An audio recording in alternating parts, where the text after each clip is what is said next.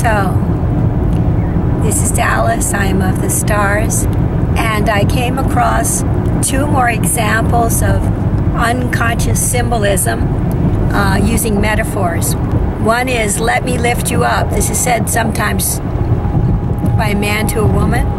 It might be a man's motto in life to lift up the woman that he loves. Then if that's so, if he's always thinking, let me lift you up, when he hears other women on the astral plane, he might think the same thing. And the consequence of that is, that the person, the lady in question, comes up partly out of their physical body, their emotional body, their astral form comes up partly out of the physical body, and they're less grounded. And so if you run into that over and over again coming from someone on the astral plane in the Claire chatter, the answer to that is to say, I'm grounded now, or I'm grounding now, like that. And now I'm back on earth, something like that. My preference in this case is the simplest one, which is I'm grounded now, as if it were already accomplished. So there's that one. And then the second one has to do with, let me fly you to the moon, Some people pick up metaphors from popular songs. And I wouldn't be surprised if that isn't part of a popular song, isn't it? Fly me to the moon, da da da da da da, something like that. And so some people, they really like a certain popular song, and they sing it over and over again, and they pick up these metaphors in their subconscious minds.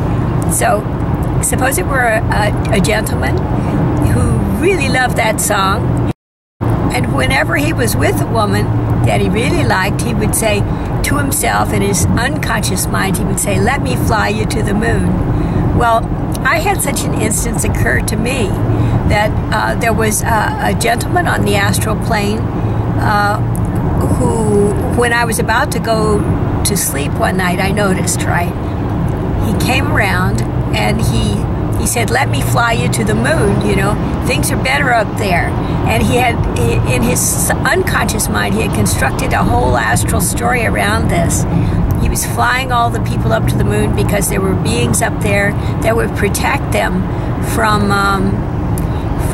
the Claire chatter. Because it is pretty annoying sometimes. You really have to have, resort to your higher selves, or you have to have your spiritual team around you, as some term it. And that's my preference too, is to say like that very frequently. It feels like I'm walking in a crowd of beautiful angelic beings.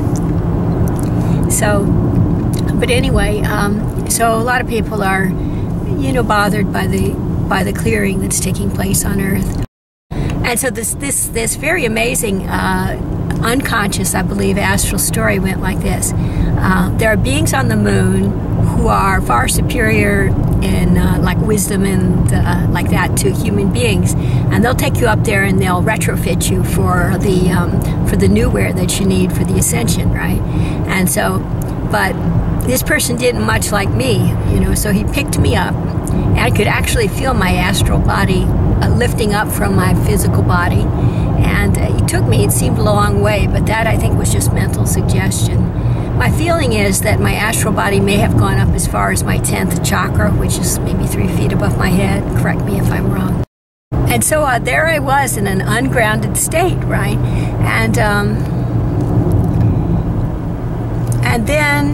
And then he said, okay, here's a space freighter here. It's like out there, someplace halfway between the moon and Earth.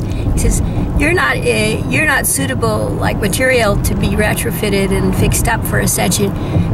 What do we do? And then he talks to the beings on the moon, right? And I'm going, what next? And so he talks to the beings on the moon, and they say, leave her there. We have special containers to put their souls in, so that because we can't use them, they're damaged too much by the duality play, right? So next thing I know, my astral form is inside some kind of an airtight container, and it's like, you know, knock on wood, okay, you're all set, and that's that, you know. So I waited maybe 5 minutes, and it seemed like there was no one there, and then I sent my astral form back to my physical body, back down to earth, to ground. So if this ever happens to you, just remember, you are suitable for ascension. Every human being on earth is suitable for ascension and is able to get to nowhere and is able to live on new earth. So never let low self-esteem stop you. There's no such thing. And the only other thing that I would conclude from these two examples, the one about I will lift you up and let me fly you to the moon, is it's very important during this ascension process to keep our feet on the earth, even if we reach like galactic level up there, in terms of the new chakras above our heads. So you might want to momentarily feel the 8th through 10th chakras above your head, and reset your metaprogram, like in my my blog category called 8th chakra bow tie. Those ones might be changed to 8th to 10th chakra bow tie soon. So that's a way of resetting your metaprogram, but then you want to connect back down to your feet and deep into earth too. So the thing that you're feeling will be a hara line, H-A-R-A, thin, like thin hara line, going from high above your head down, you know, up there at the moon, or halfway to the moon. Maybe that's the 9th chakra. Down, down, down, through your body, through your heart, which is the center, your physical operational center, right? Down, down, down, into the sacred halls of Amenti at the hollow core of astral earth. Deep, deep, deep into earth. So, I am grounded now.